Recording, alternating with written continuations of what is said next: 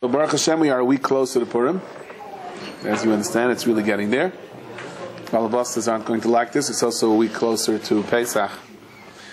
A lot of people have been asking me this week if I ever found my notebook. I know why people were so... Now, let me tell you what the problem is. The problem is that all over Tarvadas I have notebooks laying.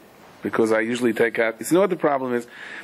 If one notebook would cost like $7, I would keep it the entire week. It would take me at least a week to lose it.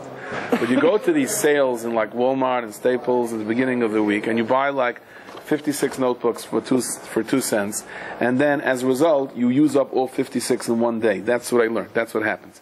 So I pull out a notebook, and I usually take it to yeshiva, and I always make up I'm going to leave it in the same place, so I know where it is. The problem is I keep leaving it. I keep making up different places. So there's notebooks on the steam, there's notebooks on the hanger, there's notebooks in the svarim shank. So the real problem is that when I say, did anyone find my notebook? I have like 30 people coming to me with notebooks that they found throughout town. So I decided that I'm going to play it safe this week. And I'm going to go back to good old index cards. Yes.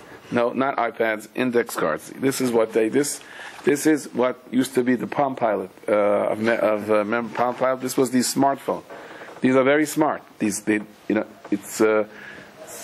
gig. It doesn't battery never uses out. Can you imagine? It works on solar energy. This okay.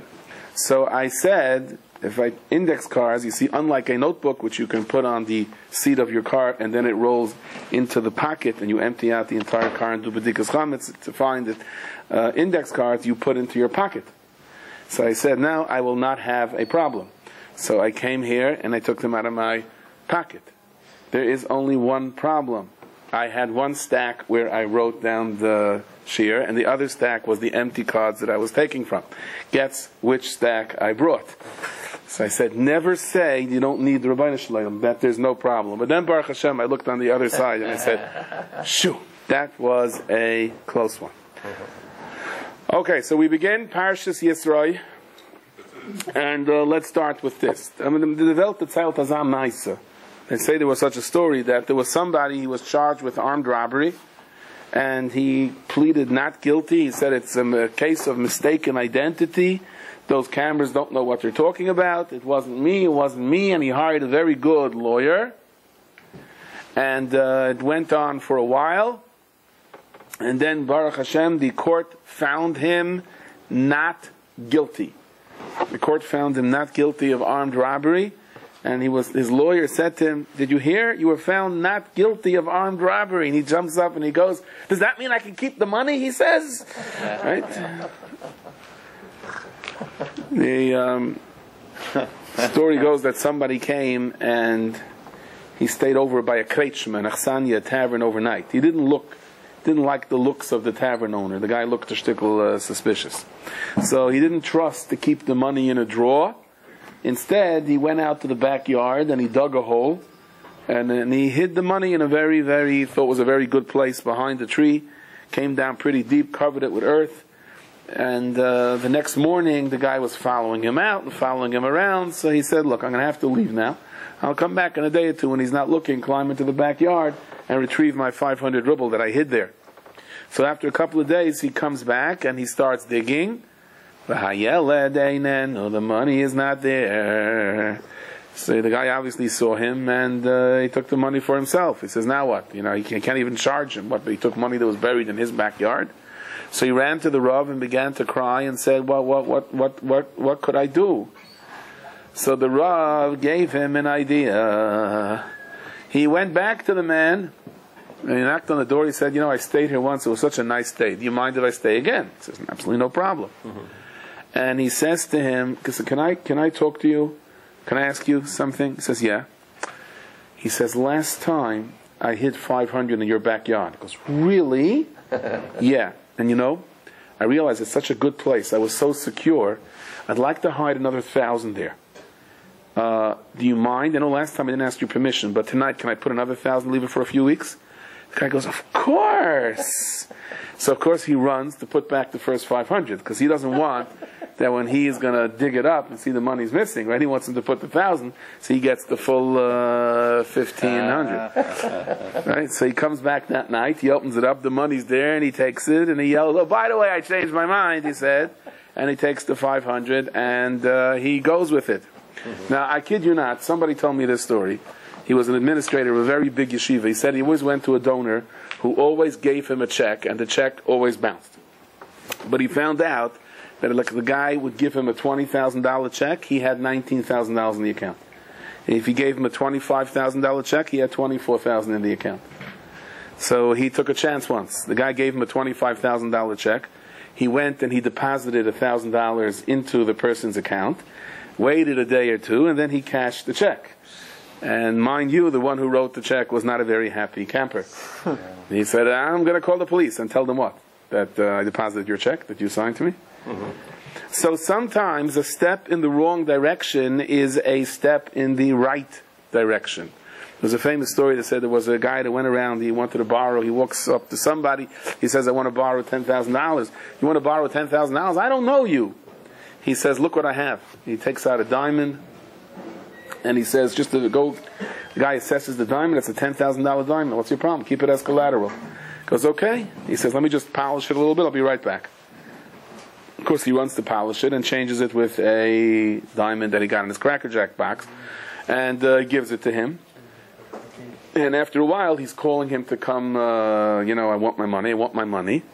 He says, "What's your problem? You have the diamond, you have the diamond." So somehow he has a feeling that this diamond doesn't have the same shine as the first one does, and he takes it to an assessor who assesses it for a $25 charge, and he tells him, "I hate to tell you, but the 25, that far exceeds the value of this diamond." So again, he runs to the Rav, perhaps even the same Rav. He says, "Rabbi, what do I do?" He says, "I have an idea." He says, a shmua goes out, he walks into shul the next morning, and he goes, "Ay vey! Tragedy. I lost the diamond. Someone gave me a $10,000 diamond for collateral, and I lost it. This guy hears it. He takes $10,000 cash, comes and says, "Okay, listen, I'm ready to pay you. Where's the diamond?" He figures so he can get his name cleared. He goes, "Where's the diamond? I'm ready to pay you." "Here it is. Here's the $10,000. The guy goes, "Here's the diamond." He goes, "What?" But at that point, it was like too late. Okay? So we know there are some people that are less than honest. I remember somebody told me that he overheard this conversation. I am not going to say where, okay? But he overheard a conversation where kids came to collect their regent marks.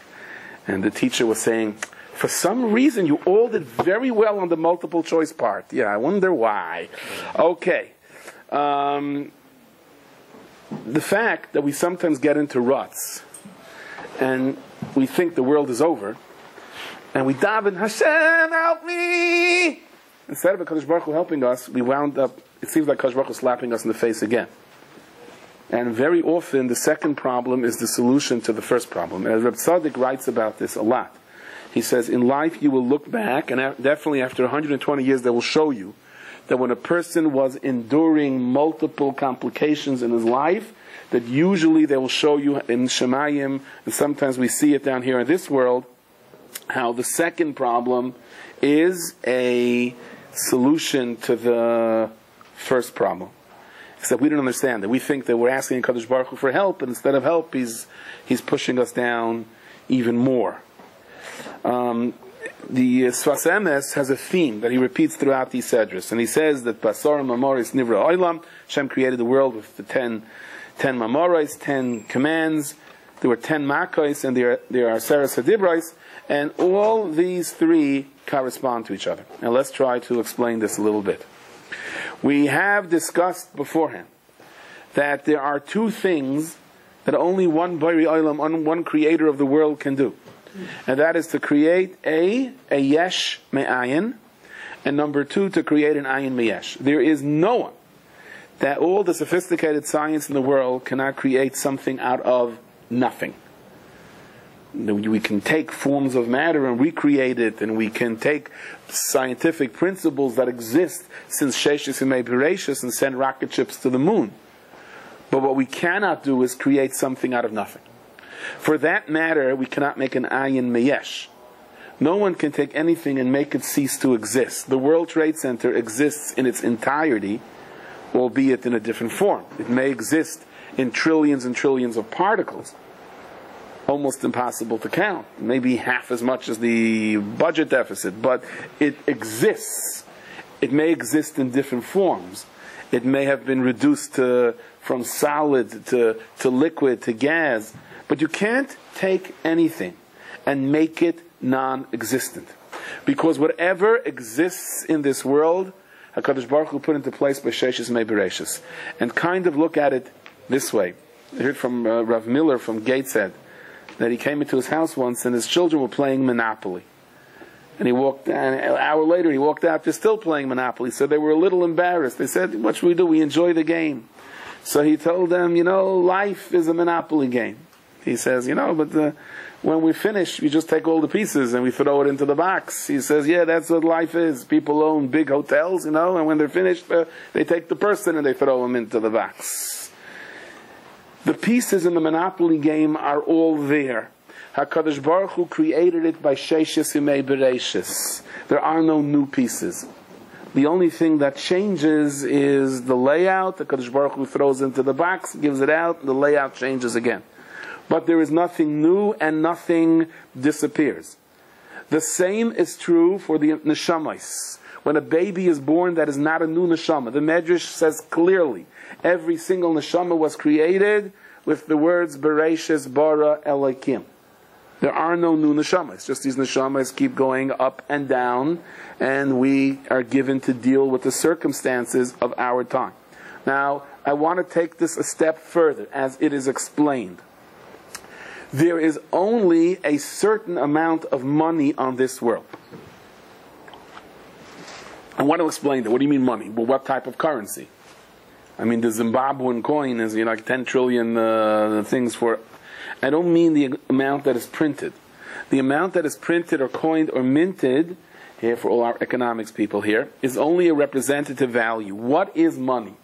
Money is a hechetimsa that causes people to get out there and do what they have to do. If every single person in the world, right? I mean, Hitler, Yimach Shemai, had this plan. He actually had underground counterfeit operations, and a Yid told me that his life was saved because he was put into one of these things. They had to print American dollars. Because it was strange how they picked accountants. They picked people that would know what money looks like, as if... and they were very, very well fed, because the understanding was, in order for them to have to be able to check it clearly. And his plan was to take millions and millions of dollars and dump it on the doorsteps of every American home somehow. And with that, it would totally crush the industry. And America would stop producing planes and stop producing ships and stop producing everything because, hey, I have so much money. What do I have to go to work for? The problem is, if everyone says that, you starve to death. So really, the metzias of money is a way that forces people to get out and do what we have to do. If neither of us needed money, then we would not be happy people. There is study after study that is done that lottery winners don't have happy lives. That we've done this before. I'm not going to get into the whole lottery picture again, but that whole story. But the divorce rate goes up because be'emes, money is a means that forces us to get out and to do things. Or it's power that gives us the power to force others to do things for us. But either way, so one of the things that the Federal Reserve does is, no, we're not going to test you on this. One of the things that the Federal Reserve does is controls the money supply. You print too much money, the money loses value. You print too little, it's meaningless.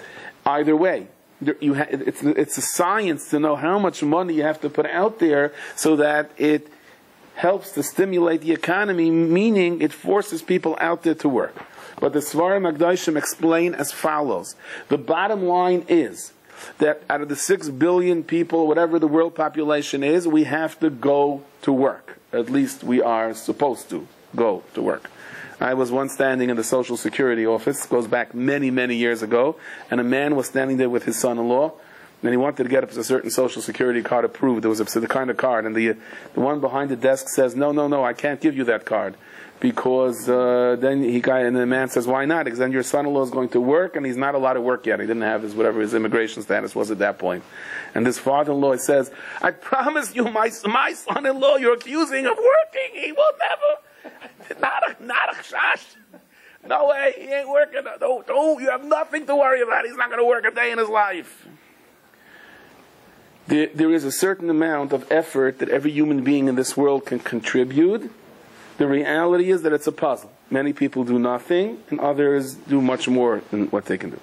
But the reality is, it's all out there. And the Rabbi Shalom creates a puzzle out of this. There's a Yid who once came to the Rav, said, I have to marry off a daughter, what should I do? The Rav took out a letter. He said, go to this and this Gevir, and tell him on the account that we have, he should give you 300 ruble. So he travels to this town, he sees this gorgeous house surrounded by fountains and all sorts of exotic birds and guards standing in front and the Rolls Royce of carriages, and he walks up and pounds on the front door, and the butler comes in, he says, I have a letter from the Rav. He takes him in, sits down in his parlor, and he gives him the letter, and the man reads it, he goes, I don't know what your Rebbe is talking about. On account, 300 ruble? I have no cheshbon with your Rebbe. I have no account with him. I don't know what he's talking about. I have nothing of the sort. He says, listen, my Rebbe said, look at the brachas he's giving you. I have no account with your Rebbe. He says, normally I give a half a ruble. I'm willing to give you a whole. But that's it. He was the big spenders. Know that story. I told you many times. There was this Yid who was unbelievably cheap. His wife couldn't take it. She says, so many mitzvahs we're losing out because you're so cheap. I want you to invite a guest. So he goes out and he's willing to spend a quarter. That's it. Goes to the fish store. He says, can I have a serving of fish? How much? For a quarter. He says, for a quarter you can take the fish that's sitting outside in the, that was thrown out 6 days ago. So he takes it home and he brings home a guest. Says to his wife, see, we did achnasas archim. He says, that guest is very sick now. He goes to visit him. She goes, that guest died. He goes to the levaya. She says, and what do you have to say for yourself? It says, what a beautiful world this is. For 1 quarter, you get to fulfill achnasas archim, bikur chaylim, halvas hameis, it's amazing. All right, so this guy takes out a half a ruble, and he says, listen, you have a letter from the Rav, I'll give you a whole ruble. That's it. So he comes back to the Rav, he says, okay, so go to so-and-so. So he goes to so-and-so, and this so-and-so doesn't have big exotic birds flying around in his garden. He has a very nice, but a much more, obviously, a moderate house, and he shows him the letter. The guy says, I'm going to get you a few hundred ruble. The ruble, the Rebbe said, I just don't have the money right now.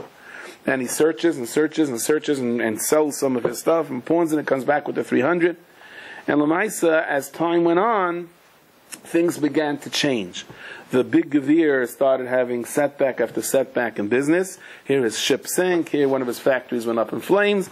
And then the insurance company found some clause in the contract that they don't have to pay for it. And as time went on, it dwindled. And this other man became rich. So he understands that this is like a kapaid of the Rav. So he comes running to him and he's really, really upset. And he says, Rebbe, why'd you curse me? And the Rav said, Chas l'haskar, I never cursed you. He said, you told me I have a cheshbon with you. What cheshbon do I don't have no cheshbon with you? He says, let me tell you, when I was about to be born on this world, it says before in the Shama is sent down, so they're geyser whether you should be a tzaddik or a rasha. They try to decide what he should be, a tzaddik or a rasha. He said, they tell him everything. They tell him he's going to be rich or poor, tall, thin, but athletic, not athletic, everything they tell, which house he's going to live in. The only thing they don't do is whether he's a tzaddik or a rasha. He says, they gave a lot of money. And I said, no, I don't need this. This is only trouble. I don't need so much money. They said, well, we gave it to you. What are you supposed to do with it? He says, I'll tell you what. He says, I'll leave it up here. I said, you can't do that. Got to take it down with you. Can't leave it up here. You're moving, got to take your money with you. He says, I don't want to come down to this world with money. They tell him, listen, there's certain things you have to do, and Yanni mitzvah you can do with this money. He says, you know what? I'll let other people, other neshamas, take it down with me. Which neshama wants to take it down? So a bunch of neshamas said, I'll take it. I'll come down with it. I don't mind being born with a silver spoon in my mouth. So Rav said to him, you agreed to take part of the money, and we had an agreement that when I need it, I'll send for it. That's what I said, 300 on the cheshbon. He says, you don't want it, so they took the money away from you, they gave it to someone else. He said, I never cursed you. Chas v'shal. Now, the idea is, that we have to think that when a mitzvah comes our way, we may not necessarily have a Baal Ruach HaKodesh who's letting us know, but HaKadosh Baruch Hu is telling us something. The Apterov was very into revealing, apparently he had a special insight as to who he was before he came down to this world. He used to say, as a matter of fact, that he was a Kohen Gadol in the previous life. That's what he said. As a matter of fact, on Yom Kippur, he used to say, Kach hayisi oimer. This is what I used to say, before he would be Zoyrik the Dam. They say once there was a certain episode, quote, Chosheva, end quote, Yid, who came. The man was a Kohen, and he was very angry and upset. And the Apterov saw him, and he just started laughing. So afterwards he said, I hope the Rebbe doesn't mind my asking, but what exactly was so funny? He says, you called yourself up Kohen, you know? He says, I am a Kohen, as I've told you many times. This MC calls somebody up, he says, now we're introducing Harav HaGoyen, you know, Moshe Yankel, a great Goyen, a great Tzaddik, HaKoyen, to please address the island. So he turns to the MC, he goes, not a Kohen. He goes, the Rav Tzaddik doesn't bother you, and the Goyen, and only the Kohen bothers you. You know? Anyway, so the Apterov tells him, he says, listen, you were a Kohen in the previous Gilgal. I want to know why you were laughing. He says, come into the next room. I don't want to say it, Barab. So they go into the next room. He says, you were a Kohen, and you were like training in young Kohanim. And you lived up to your reputation of Kohanim, Kapdonim Haim, and you were giving them a very, very hard time. And if somebody came to you and said, I have to be Makav Karb Mechatas, and you would ask him, what do you do? And he would say his Aveira, you would go, what? You're an Aveira? How dare you? The poor guy melted. And the Talmidim were very upset. Have Rachmanis, the guy's coming for a tshuva. He wants to bring a carbon. What are you doing there? So, Ma'aseh Shahaya Kachaya, that one day, this big tzaddik, this Kohen, wakes up Friday night, and he forgets that he lights the fire for the coffee. You know? So, the next day, he tells one of the guys, get me an animal for a carbon chatas. They wanted to say, aha, you can also make a mistake, and wipe that smirk off your face. And he tells these two Talmidim, these two Kohanim, he says, you better keep this between us. Okay? He says, so the two of them look at each other, they want to get the word out. So all of a sudden they accidentally, or not so accidentally, leave the pen open, and his little lamb goes running away. And he goes, it's running, go get it. And they run out. Hey, it's the Rabbi's Chatas! Go get the Rabbi's Chatas! It's running away. It's running through town. It's the Rabbi's Chatas! Go get it! Hey, that's the Chatas he needs for the Friday night! Go get it! You know, he's going, yeah. I'll never forget. Someone told me this story about a certain there was an Adam Gadol, and he in those days there was no Hamadiyah when I was growing up. You remember? There was two Yiddish papers. You remember? There was the Morgen Journal, and there was the Forwards. None of them were exactly very hashkafically inclined, but I guess that was his only way of knowing what was going on in the world. So he took the liberty of. So they're riding in the car, and this guy told me he's his driver. Right? He's sitting in the back, and they pull over by a newsstand, and he says, "Get me the Zeitung, give me the paper." So he walks out, and he goes, and he turns around, and he's like screaming to the open door. And a bunch of people are walking up and down. He goes, the Rosh Yeshiva wants the Morgen Journal or the Forwards? And he goes, get back into the car. Okay. So, he's telling, he said, I saw you. I started laughing. I started thinking of that story. They're running after the Karban Chatas. It was like, as an Yisrael once, the first time I was there, they asked you in the airport, did you watch your suitcase the entire time? So I was like, the first time I was there, stickle naive. I go, well, maybe in the hotel there were like 2 minutes that I didn't see it, and they go, oh. And I realized they opened it up. Let me explain something to you. On the way going, my wife packed my suitcase, so everything was organized perfect. On the way back, I packed my suitcase, okay? So basically, I threw all my clothes in, and I had 3 of my Talmidim jump on it till it was lower down. We were able to click it, and I said, you don't want to open that suitcase, because you're checking for bombs. It is a bomb, I was sure enough, they opened it up, boom, and my clothes is all over the room. Anyway, Baruch Hashem, they found no bombs there. And everyone's helping me put it back, and I'm a little late for my flight, and I'm running, and then as I'm running, this uniformed officer comes running after. He goes, "Slicha, Adoni, is that Shelachan?" He's holding up his undershirt. And I go, "Keep it, all right?" The whole airport's turning around, staring at me. Okay, that's enough. So, we all come down with money, or we all come down in connection to people that have money, and the Rabbi Shalom has this all cheshboned out, exactly how it works. Even the Mesilas Yesharim writes toward the end in the Shara Kedusha that the chayfetz of a person who reached the level of Kedusha has a special madrega.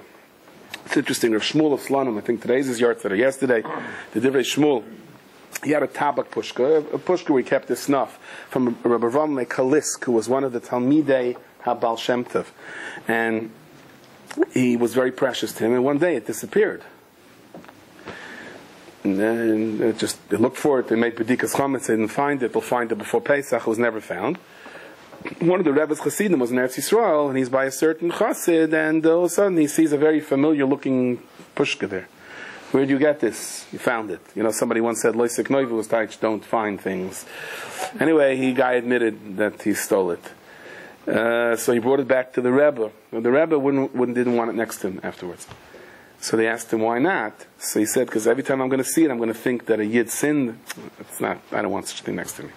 So you realize how complicated it is. When we don't do what we're supposed to do and we take what's not ours, how things, and somehow that has to be corrected. Every penny that a person takes that's not his has to be corrected. Every penny that was given to us for a purpose and we don't use it for the right purpose has to be corrected. So in last week's Sedra, they weren't taking Derech Eretz Pelishtim, they took the roundabout route through Sinai. Why not? Because, the Pelishtim will come out to war. The Yidden will get scared, they'll turn around and run back to Mitzrayim. So Rav Moshe asks, so Hashem could have made that the Pelishtim don't attack. So he says, that's not so posh. That means that Hashem doesn't mix into Bechira and Yediyah. It's their free choice. Good, so Hashem could have made that the Pelishtim should attack and the Yidden should wipe them off the face of the earth. Who says they were deserving of that punishment. So Hashem could have made that the Pelishtim should attack and the Yidden shouldn't be hurt. They shouldn't be scared. Again, scared, whether they're scared or not, is totally in Bechira, totally in their Medrega of the Tachan. So we see how complicated things are. And how every single person's money and every single person's talents, whoever you are, interrelates with the people around you. And if we do what we're supposed to do, then that inyan reaches its shleimus. If we don't do what we're supposed to do, we may have to come back down to this world. The Kadosh Baruch Hu has to turn the whole puzzle of the world to make sure that that item reaches its purpose of creation. In the Svarim HaKadoshim, it's explained that before the Chet Eitz Hadas, everything that HaKadosh Baruch Hu created was in place. After the Chet Eitz Hadas, there was something called Shviras Kelim. Imagine you're holding a huge big crystal dish, and it cracks into 1,000 pieces and rolls down the stairs, and you have to go pick it up. And that's our Avodah. And in a sense, that was done through Yetzias Mitzrayim. By Kabbalah Satar, everything was back in place. By the Chet HaEgel, it replatzed. And we're again wandering around the world collecting all the pieces until Mashiach comes. It's brought down, b'shem the Mekubalim, that all of the neshamas, when we leave this world, we are taken through the Ma'aretz HaMachpelah. And we come to Adam Harishon. And Adam Harishon asks us, listen, by the Eitz Hadas, everything broke up. And the job of every single neshama was to pick up some of those pieces by doing what he was supposed to do in life. Did you do your share? And we are embarrassed of Adam Harishon if we didn't do what we were supposed to do with our life. As a matter of fact, the Tferes Shloimeh explains, the Mishnah says in Pirkei Avos, Ezu derech yishara sheyiver lo Adam, what's the proper path that a person should take for himself? So it says, Kol shu teferes, right, what's the Lashon? Kol shu teferes min Adam. Le Adam min Adam. In other words, it has to be teferes to Adam Harishon. Is Adam Harishon going to be satisfied? Yes. You did what you were supposed to do down here in this world. Yetze Adam lefa'alei ulevadasei adi arav. We're going to be asked. No trouble you for water. Okay, I would ask Uncle Yankel, but he's not here. So, Yetze Adam lefa'alei ulevadasei adi arav. That Adam is Adam Harishon. Every person toward the end of his life is going to be asked, did you do your share, collecting all the pieces that broke by Adam Harishon? David HaMelech says the Tferes Shloimeh, Hashem li loy ira mayasa li Adam. I don't have to be scared of Adam Harishon, because I am Adam Harishon, because Adam Harishon gave away 70 years of his life for David HaMelech. Let's try to put this in more practical terms. We know that there is a halacha, that if someone is standing Shmona Esrei, you are not supposed to walk in front of him. Thank you very much. We know that there is a halacha that if someone is standing Shmon Esrei, you are not supposed to walk in front of him, lest you stare or disturb his tefillos. You know the famous story, Moshe was walking out, there was a little boy davening, he just stopped short. I had a kid that had no right to daven by the door, and the Gabon was saying, well, pick the kid up and move him over, what's the problem? And Moshe said, there's a wall here. How could I walk through the wall? What do you mean I'm late? If I'm late, can you walk through a wall? The halacha says I can't walk through. So this scenario, okay? I'm in a shul, it goes back many years ago, this story.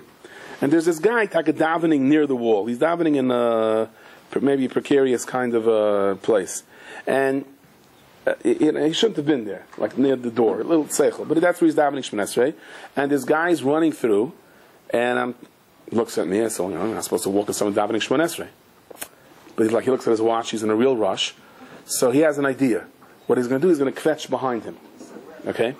There was about a quarter inch between him and the behind him. And this guy was, shall we say, his circumference far exceeded a quarter inch. So he winds up shoving himself through. The guy's boom. And finally he gives a boom. The whole guy goes flying forward onto the floor. And he goes, what did you do? Well, you're not allowed to walk in front of him, so you shouldn't stare him. So he walked behind him, you know what I mean? He didn't walk behind him, he squeezed himself through behind him. Right. I think the point is that the Rebbeinu Shem says there are times in our life that we have to stop. Okay? And it wants a beautiful word. When you stop, because you don't want to stare somebody else's Shemon Esrei, so you connect to his Shemon Esrei. Whatever his tefillos are accomplishing for himself applies to you also. Because you become an accomplice, so to speak. You become a messiah to him. And sometimes, because my Shemon Esrei didn't do the trick, or I may have not had the schusim, but the fact that I'm stopping for someone else, that within itself is the greatest schus. Because that schus can't be taken away from you. What you do for the covet of the Shemon Esrei can't be taken away from you. There's always said this story. I went someplace, came in to daven, and we're in the snowstorms, and the man looks at me and says, you don't daven with your rubbers on. Okay. I said, it's not so easy for me to take off my rubbers when my age, you know what I mean? I said, I could take them off. But the last time I did it, I came off with my shoe and my sock, and that was almost as embarrassing as in the airport. Yeah? So, well, he says so. So until I got peeled those rubbers off. Peeled, the story with the Mora that puts on the kids' boots. Schlepping the boots on. He goes, boom, finally gets it on. Okay, the bus is beeping, and the kid goes, but Mora, quiet, boom. Now, what do you want? They're not my boots. Right. Pulls it off, gets it off. The bus is beeping, gets it off. Now, where are your boots? Now, go. They're my brother's boots. I was just wearing them today, right? Okay. So I'm sitting down, and I'm bending over to get my rubbers off, which is not easy when you're my size, you know what I mean? And I finally got the rubbers off, and I started davening Shemon Esrei, and I realized I said the words, but I wasn't really into it. So when I walked out, someone said to me who watched the spectacle, he said, maybe the Ketana your Shemon Esrei wasn't a Shemon Esrei. But no one can take away the fact that you worked hard to take your rubbers off. The cover that we do for tefillah, in a way, is stronger than the tefillah itself. So the fact that you stop, and that's really what tefillah b'tzibur is. The fact that we finished davening. Okay, you davened. The fact that we're all standing here as a tzibur, and if I would leave, or enough of us would leave, the tzibur falls apart. So I am standing, I'm offering my very body, my very essence, as being part. So that gives us a second chance to be able to come in.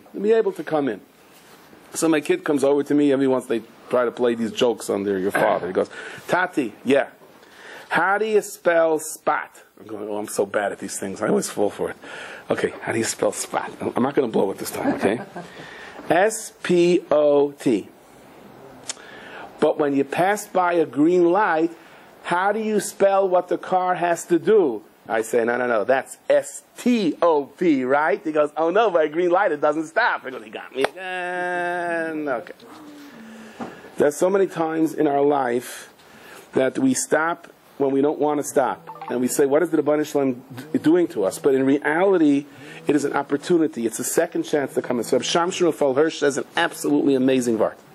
Vayichan Sham Yisrael neged ahar, they were ke'ish echad be'leiv echad.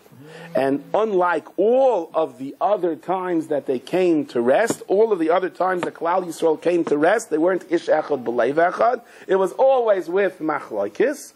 and tainis or terumas, this isn't good, that isn't good. And the one time that it was b'kedusha, that everybody was ba'achdus, was when they came to Har Sinai. So what happened over here? Till now they always had problems. No food, no water, they don't like the accommodations, I don't like my hotel, give me a different, I don't like this suite, I don't like this, I don't like that. And all of a sudden here everything is fine and dandy. So what can happen that everything here is fine and dandy? So Rav Shamsha Falush says, he says a peladik of art. He says, everyone has an agenda. So you come the first day in camp, you give out the rooms. I don't want this room, I don't want this counselor, I don't want to be with those kids, I don't want the bunk bed, I don't want the one at the end of the room, I don't want the one at the beginning of the room, I don't want this, I don't want that, because it doesn't fit my agenda that I want. By Har Sinai, they had an insight. The insight was, here, Tatala, this is the reason you're down here in this world. Okay? You're standing by this side of the mountain around these people. Your purpose on the world is to support these people around you. Your purpose is to take support from these people, to give support to these people. Your purpose down here on this world is to learn from these people, and your purpose is to teach the other people. In order for that to work, you're going to have to go through X amount of situations in life, in terms of shidduchim, in terms of business, in terms of shuls, and so on and so on. So by Har Sinai, everyone got their life mission. What happens to the neshama before he comes down to this world, what the Abderov described, how the distribution of money goes, by Har Sinai, everyone had that blitz. That one blitz of lightning, aha. So Mamela, there were no fights. There were no tainas. Hey, I'm in front of you. Why are you in front of me? Hey, why do I get that? I get this apartment. You get that apartment. I don't want the first floor. I want the second floor. Because everyone understood what they had to do. So because by Har Sinai they had the insight that everybody saw what their purpose is in life, Mamela, there was no machlokas. They chapped right away.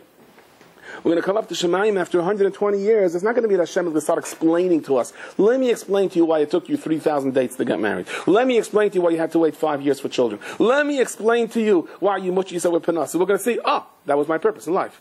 Everything falls into place. Every aspect of our being falls into place. Now, to say, the guy came and he missed the plane crashed. Now we know whatever Hashem does is good. So unless 600 people get killed, you don't know whatever Hashem does is good. The idea is for us to believe, that's the ultimate in Kabbalah Torah. It's for us to believe that in our matziv in life, whether we see it or not, what has to happen is who we are. That is standing by Har Sinai. Now some of the people may have felt, well listen, in a ruchniistic sense, I wish we were on a higher level. And this is my avodah, this is my job down here in this world, to say good morning to the lady downstairs, to put up with a difficult spouse. This was my avodah, to struggle with my amunah, or whatever my nisyonis are. Come on, I want a little bit more lofty than that. And that's why there had to be a mitzvah of Hagbolah. Don't take a step forward. Where you are is the greatest thing in the world. Sakta Baal Shem Tov Mimtzuko Sehem Yatzileim. That HaKadosh Baruch Hu says, if you realize your matzif, if you realize the troubles in your life and the difficulties you're having in relationships and so on, and the fact that things aren't panning out the way you want, and you understand this is where I am supposed to stand right now by Har Sinai, it doesn't mean you can't hope for it to get better. That is the greatest Yeshua, Vegbalta. Don't go any further. You're only making it worse by going further. So you know that with the school bus strike, so I get to be this school bus driver now. My Astro takes on a new role. They said I have to get one of those signs, though, that comes out that says, the red signs that come out, when I stop with flashing lights. I said, well, my luck, it's going to say spot, instead of stop. So this morning, I was asked, please don't forget your phone again. So sometimes I forget my phone at home. So I wake up in the morning, I look around for my phone, I say, I got to remember before I walk out, instead of me calling from the yeshiva's phone, let everyone find, got to find my phone, I listen to my messages. Let me find the phone. Somewhere in this dining room. I know for a fact. I put it down somewhere in this dining room. As a matter of fact, I made up. It's going to be in one place. So I know where it is in the morning. Just don't remember where that one place is. So comes the morning, running up, back and forth to the mikveh. Kids driving in, driving to school, get into the van. I totally forgot to look for my phone. I come to yeshiva. I run upstairs to put on my towels and tefillin. I walk into my room. There's the phone on my desk. I go, what a nest that I forgot to look for my phone. Imagine I would have started looking for my phone. I would have had the whole family turning over the whole house, right? I forgot to look for my phone. And now I know that I left it here yesterday, or I left it someplace else and someone brought it back there. The mistakes in our life, what we think are missteps, are steps. The Rebbe of Melech said before he was nifter that he's, like the famous stories of Olet Tzadikim, as soon as he gets up there, he's going to go into, he's going to say, I'm not going into Olam Haba till I bring Mashiach. He's up there and Mashiach is not coming. So his son, Rabbi Lazar, was very hurt. So he toiveled himself in the mikveh, and in the rivers there, and he said once, he cried out as he was toiveling himself, he said, Father, Father, he said, you told me I should remind you, what's with bringing Mashiach? And he said he had a vision, his father said, you see this ocean? This ocean is from the tears of tzaddikim that are trying to bring Mashiach. He said, but until there is achdus in Klal Yisrael, I cannot help you. There's nothing I can do. Achdus means an understanding that who I am in my life, the difficulties that I have with the people around me is my tachlis. This is my mission. That doesn't mean I can't try to make my life better. But instead of saying, why me, and Hashem hates me, and look, no, Hashem positioned you in such a way that you can either correct the previous mistakes that you made in previous Gulgulim, or that this is part of your original mission. No difference. This is what you have to do. And as we've said many times, that the Gra says the Beis HaMikdash has been destroyed because of sinas chinam. What does that mean? What does sinas chinam mean? Sinas chinam, senseless hatred. No one has senseless hatred. I hate the guy because he takes my parking space. It may not be a good reason to hate him, but most people don't hate someone for no reason. He says the chinam is, if he took your parking place, it was bashert, you shouldn't have a parking place. It doesn't mean he has a right to take your parking place, but that you believe that he's the one that's causing you the trouble. So somebody once came to the Baal Shem Tov, and he said, take me as a Talmud. He said, then listen to what I'm telling you. He said, you're going to have to go through a kufa in your life where your wife is going to be very upset at you. She's going to accuse you of something, and you're going to be very hurt. And she's going to turn very vicious towards you. Don't blame her. It's part of the hashgach. Well, I have my friends, they're going to turn on you too. I have my neighbors, they're going to turn on you too. You have to go through this matzav now in your life. Well, I have my employers, they're going to turn on you too. My workers, they're going to turn on you too. Even the birds in your town are going to turn on you. Thanks, Rabbi, with a bracha like that, So he leaves the Baal Shem Tov, and something happened, and his wife was unbelievably angry at him, to the point where she made life very difficult for him at home. Neighbors started talking, friends started talking. He felt terribly isolated. He forgot what the Baal Shem Tov told him. He was so angry at his wife, so angry at the neighbors, so angry at his boss, so angry at everyone that was turning against him. He was so infuriated, to the point where he ran away from home, ran into the woods. And he tried to daven, and this wild turkey zetzes him in the head. And he goes, that's it, I'm going to shluk a paras early this year. And he grabs the turkey, and he says, you too? As he's about to zetz it into the tree, he goes, isn't this what the Baal Shem Tov said? That even the birds are going to turn on me. So obviously, just like this bird is not a Baal Bechira, neither are the other. It was Bashert. I had to go through this. I've heard from so many people that in their places of employment, an outsider, I heard the story 3 or 4 times in the last couple of weeks, an outsider came in and began to be roidif this person until he lost his job. And he wound up taking some insecure points, but they say, that guy doesn't realize what a favor he did for me. How much better my life is now in his new position that he found, and so on. It had nothing to do with that person. He was a shliach. That doesn't excuse us from being, if you look at it, that it's no more sinas chinam. That's what's holding back the Beis HaMikdash. It wouldn't be real hate. So just like at that point he realized it's foolish to be angry at the bird, the Baal Shem Tov told him, so for that matter, how could he be angry at his friends? How could he be angry at his employer? How could he be angry at his wife? And everything in his life started turning the other way around. We don't understand how it works. We just don't do it. The Chaim Falagi, the Rav in Turkey, Izmir, famous tzaddik. He was old, he was sick, it was a storming day outside, the wind advisory in effect, storms, nasty winds and floods. And he came home, his Rebbitzin made him a tea, and he sits down to the tea, and there's a knock at the door. She runs to the door, there's an old lady there, she wants to talk to the Rav. He said, the Rav just came home. Is it an emergency? The lady says no. Can you come back in an hour? Come back in an hour.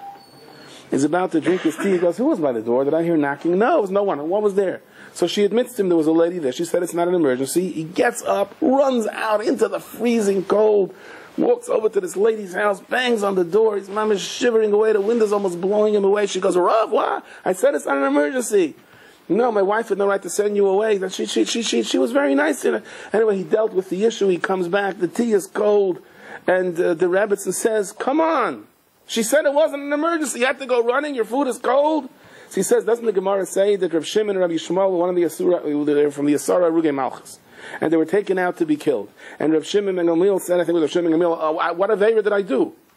So Rabbi Shmuel said, maybe somebody once came to you to solve a problem and you were drinking your cup then, or you were putting on your shoe or putting on your towels, and you said, wait, take it easy, okay, when I'm ready for you. So he said, Nicham Tani. So do I know what's going to be? Maybe one day they're going to say, and that lady came knocking on the door and I was drinking my tea, I'd rather have a cold tea. So what does that mean? Is someone chayiv misa? Because you tell somebody, excuse me, could you wait a minute? Chas v'shalom. What it means is there are times there's a terrible gzeira, the person has to leave the world. So HaKadosh Baruch Hu brings somebody to your door exactly at the moment that you're drinking your tea. And by you putting down the tea and letting it get cold and go running, everything stops, recalculate. Recalculate. You know, a guy was telling me he was looking for a doctor. And he kept calling, and every doctor's office asks one question. Before you ask them if they have an appointment, what kind of insurance do you have?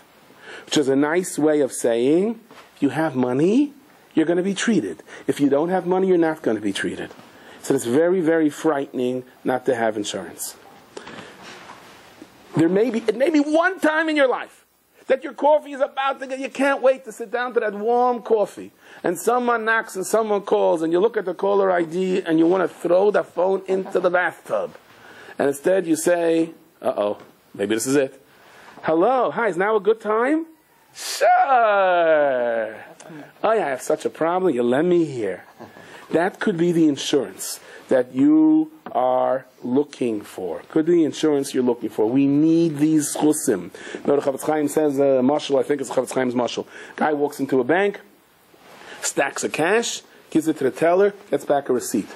This guy from the village says, Shugana, all that cash, all he gets back is a piece of paper there? It's crazy people, these town people.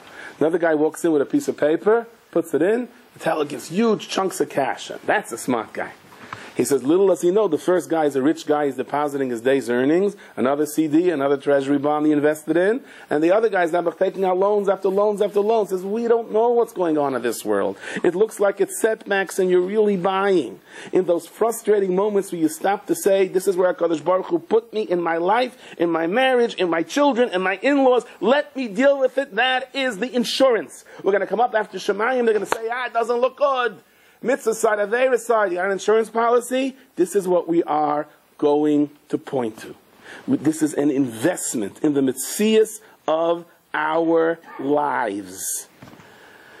You know, I was in Williamsburg, Matzah Shabbos. I had to run out right after this man. There was one, I just forgot my wallet, never mind, I forgot everything. And I realized afterwards, I'm there, I finished all my speeches, I didn't have a red cent to my name. It's 12:30 at night, it's after the last bus. I said, okay, where's the local homeless shelter? No. Sit in a base medrash. It may look good. 3 o'clock in the morning, someone's going to come in and say, oh, you always knew he was a masmid. Oh, why are you in Williamsburg? I came to Borough Park, Dafka. The reason I came to Borough Park was because I came to Williamsburg. I didn't want anyone to see what a masmid I am. So anyway, so the nice I stopped someone and I asked him if he has a number for a car service. He said, yeah. I asked him if he has a phone to call the car service. And I said, look, I have money at home, I hope. And so as I'm sitting in this car, I'm saying, I know I have money at home. Imagine that somebody's alone without money, doesn't have money at home. Imagine doesn't have a home. These investments that you make, whether it's for your shalom bayis, whether it's to accept a certain matzah, it doesn't mean you shouldn't daven, it shouldn't get better. That's the cash you're putting away to be with you up there. It changes. HaKadosh Baruch Hu recalculates the entire Metzias. Everything in your life changes at that moment. So there's a story that this guy in Eretz Yisrael is driving, which is not an easy feat, and taxi comes flying ahead of him. And you know what I'm going to say now? Israeli taxis, what do? Right? They don't drive too fast, they fly too low, and pulls up right in front of him, and they have some kind of a fender bender, which gets very loud. In Hebrew, it's even louder. And this guy comes out, this taxi driver comes out, he is furious, and he opens up the trunk, and he takes out a baseball bat, which is the favorite Israeli pastime, baseball, we all know. And he is so angry that his new taxi was smashed in that he starts going over and he smashes the guy's windshield.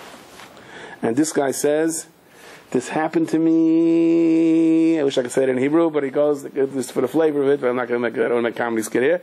He says, this happened to me because my father asked me to drive him someplace today and I didn't want to. He was one of the smashers once. He was ready for the guy to fight. He was ready for, like, he was getting all geared up. He smashes out his back windows. 2 weeks ago, my mother asked me to take her someplace, and I said no. Boom, he lets out his tires. That must be because I parked in my neighbor's driveway, and he couldn't get out. And finally, he's like, he goes, Atamishu, what are you, nuts or something? What do you keep, like, we're supposed to have a fight here. He says, you can't hurt me. Basher, Hashemayim. Because whatever has to happen, has to happen. I am Maiman B'Amunah Shalem, has nothing to do with you. Has to do with all these things. He puts the bat down and he gives the guy a hug, which happens in Israeli and Israel. That's how fights goes. And the guy tells him, so what should I say to you? So he says to me, you know what you say to me? Say you're coming to my house for Shabbos. Now personally, I don't know if I would want this guy in my house for Shabbos, unless he comes with a bath, But there is such a metzias in our metzias in life. Okay, I have to go through this process. Somebody told me that there's a place now out on the island.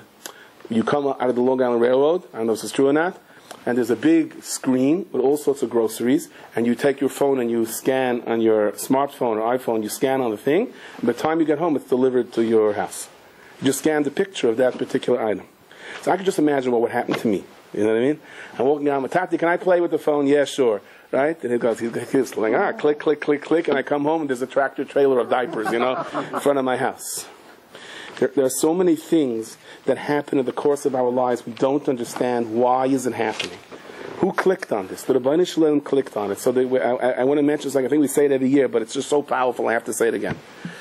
The Arizal says that Yisro was the neshama of Cain. That's why Yisro is called B'nai Cain. Moshe Rabbeinu is the neshama of Hevel. The Arizal says, when the Ravid says on the Rambam, Divrei Hevel Heim, because the Ravid was the Rambam was the neshama of Moshe, Moshe is Hevel. Okay. I know it's not in Europe Chaim Alashas, but so Yisro, Hal Cheshbon here, Rabbi. So Yisro is Cain, okay? Moshe is Hevel. Who is Sipora? So one of the things that Cain and Hevel argued about was that Hevel had an extra twin sister. There's one with two twin sisters. Who is the extra twin sister? Sipora, right? Small world. And that's why it says that Yisro came back, V'yikach Yisro chaysin Moshe, as Sipora Eishes Moshe, Acha Shelichel. So normally she should be identified as Sipora Bita, says the Ber Moshe from the Urj of Rebbe. Because you identify a person by their closest relative. Why is it Sipora Eishes Moshe? Because this is what's happening over here. Yisro is now coming back to Moshe Rabbeinu. He's returning. He says, this should have been your wife to start with. I should have never killed you. This was supposed to be your wife. I'm bringing her back. She had to be born to me. I had to raise her in order for me to give her to you, to be Mesaken, after I sent her away from you by killing you in your first Gilgal. Okay? Ani chaysencha Yisroi is Rashi Tevis Achi. I was your brother. Because Cain went around saying, says the Ber Moshe, less din less dayan, because he was so angry that he was punished, that his carbon wasn't accepted. So what does an angry kid do? Rabbi doesn't care for me, he hates me, throw me out, right? Less din less dayan. Right? He's picking on me, it's not fair. So what's Yisro's takana? He has to introduce the Parasha of Dayanim as a hachana for Kabbalah Satar. One of the things that Cain and Hevel argued about, the Medrash says, is over whose place the Beis HaMikdash and whose chelik is the Beis HaMikdash going to stand. So now Yisro acknowledges, I'm coming alamokim ashachayna sham haru elikim, and that's in your rishus. One of the things that Cain did, he was a cheapskate. Instead of being makriv karbonis, what was he makriv? The things that grew. So now he was hikriv oilev zvach. On top of that, everything here was an ultimate tikkun. Now, if you understand what's happening over here, Moshe Rabbeinu could have said, this is all the years of Mitzrayim. The 40 years that he was in Midian. The whole he went through with the 10 Makkos. His whole life was for this moment of Kabbalah Satira. This was his moment of glory. Moshe, what? Your father-in-law is outside of the Ananiya covered. Now he comes? Yeah, he shot this arrow through. It came through and he says he's here. Not now! Tell him to come back now. Also now he decides to show up. Tell him to come back in a year. Moshe Rabbeinu stops everything and says, if he came now, then Hashem wants him here now. And he comes out to deal with Yisro. And in reality, this was the ultimate Kabbalah for Kabbalah Satira. Because what did Klal Yisrael see? Klal Yisrael also knew this Rizal. that he's Yisro, he's Kain. They said, whoa, he murdered him. He murdered him. What do they say? This lady's trying to get out of jury duty. They say, what's your excuse? She said, I'm biased. Why? I was once murdered, she says, I mean, Moshe Rabbeinu should say to his father-in-law, you killed me. Now you want to come? Now my Kabbalah Torah, wait till I'm ready for you. No. You come now. The world needs this tikkun right now. And the fact that the two should be able to come out in this manner. And Vayomer el Moshe ani chesencha Yisro. I know I'm your brother, I killed you. But v'ishtecha shnei v'neha ima, it's all here. Why does it say shnei v'neha, her two sons, not Moshe Rabbeinu's sons? Because the Maisa, she raised them. That was her avodah. You see, that was the hashgacha. And vayetze Moshe likras choisnoi. He's going to the person that killed me. What that guy did to me, you can't expect me to be Meichelim. Yeah? Did he kill you? Vayetze Moshe likras choisnoi. Vayishtachvu vayishagloi. Vayishalu ish l'rei'eu l'shalom. You could have killed me. This was the hashgacha that Kain should kill Hevel. This was the hashgacha. The world had to go through this matzah. What's the difference? And they're hugging each other. Vayavoyu ayhela. This is the hachana to Kabbalah Torah. Everyone asks the kasha, how come Moshe Rabbeinu's first son was named Gershon? What does Gershon mean? I was a ger in a strange land. What was his second son's name? Eliezer, Hashem saved me. First it should be Hashem saved me from the sword of Parai. And then he was, so the Rabbeinu Bechai says an interesting thing. The minig is that the wife gets the first name. Okay? The wife usually gets the first name. You're not supposed to ask her to give it up, because then it becomes an issue. That's al shalom. So she said, so Parasha said, what should I name the first son? Name Eliezer. She said, I know one thing. I don't know what happened to Moshe, but Hashem sent him into Galus, so I should marry him. So I'm thanking Hashem for Gershon. I'm thanking Hashem that he was sent into Galus. Why he went into Galus? What happened? Everyone from their own perspective does what they have to do, right? Soine batza. That's why Yisro said Soine batza, because that's what threw Kain out. That's what it's all about. Says the Chavetz Chaim, listen to me, and everyone will come al b'koymai bishalom. Now when someone to a mess, Rahman al-Itzlan, you write bishalom. You should go yiniach al mishkavi bishalom. To a live person, you say which lashon? Lishalom.